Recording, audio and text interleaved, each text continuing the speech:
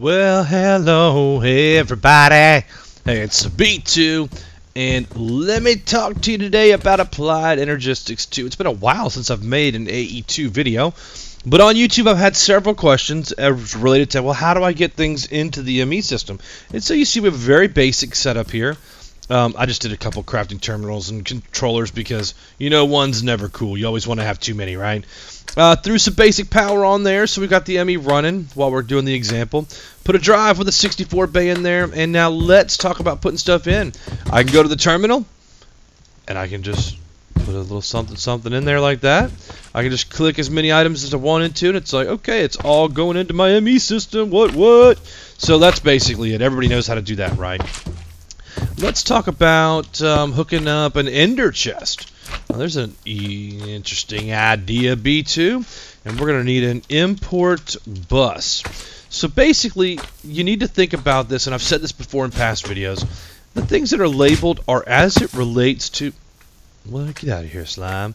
I always put these iron golems down to clear out the slimes in the realm because they just are annoying with that going on in the background during your whole video. So every time I see one creeping up, I'm like, bam, bam, iron golem for you.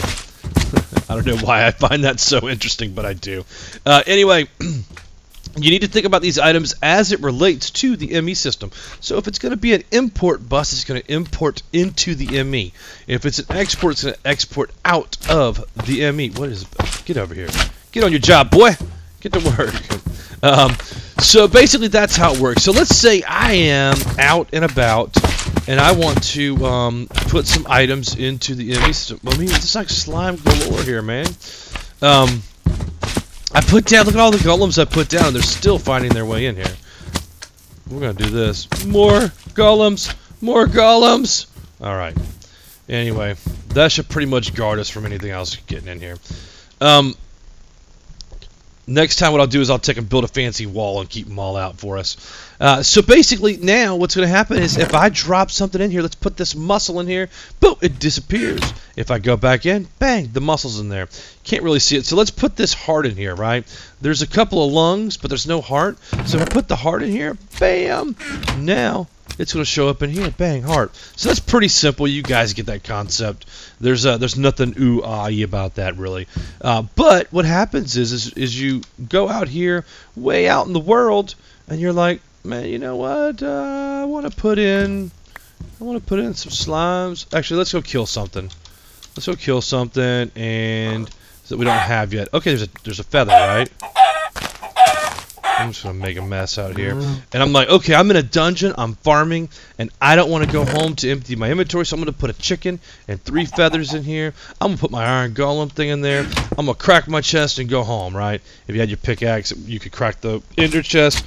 And we're gonna go back home. I'm gonna go keep exploring the thing, and I'm gonna probably empty my chest 3 or 4 times in a dungeon, so I don't have to go home and drop inventory. Bam, chicken and feather already in your ME system. So that's one cool kind of way to get things into your ME system. The next one is just, I don't know why the application for this, but it just does work. Is called an Annihilation Plane, I believe. I really should have done some homework on this before I started the recorder. And I put in one too many N's. Apparently I can't even spell today. And all these slimes all over here are lagging me all out, man. So Annihilation Plane. I'm definitely next time going to spend some time cleaning up slimes. No, not there. What? Okay, so let's get a grass block underneath there again. Now let's aim correctly. There we go. So you put your Annihilation Plane up, and you're like, you know what? I just want to show you what's in my ME system before we do this.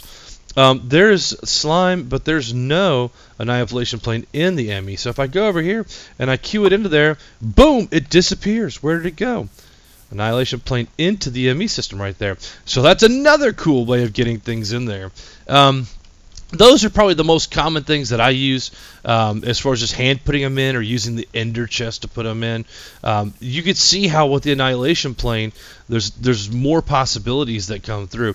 Now the other thing is a formation plane, and that actually brings things out of your ME and puts them into the world. So let's say if you wanted to fill something up with lava, and you've got lava in your ME system, which with the fluid cells ME fluid cells, you can actually put those in there. So I think we actually have them in here.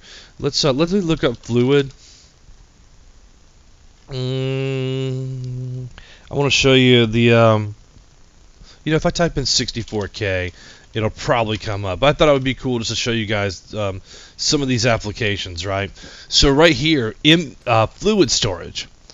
And it'll hold 5 types, and it'll hold 64K basically, but that's what it ends up being, 65,536 in the extra cells. So it's kind of cool. You can actually store fluids into your ME system, and if you have the Annihilation Plane, the formation plane, you can pour lava out of it into something, or water, or any kind of fluid that you want to fill. Like if you want to fill up a big reactor or something like that, you can kind of hook it in there. So those are the ways to put things into your ME system. A couple unique ways and workarounds for going into dungeons. I hope that explains a little bit more about ME for you guys that have been following the series and wanted to know some more information. I thank you guys for being a part of that, and have a great day.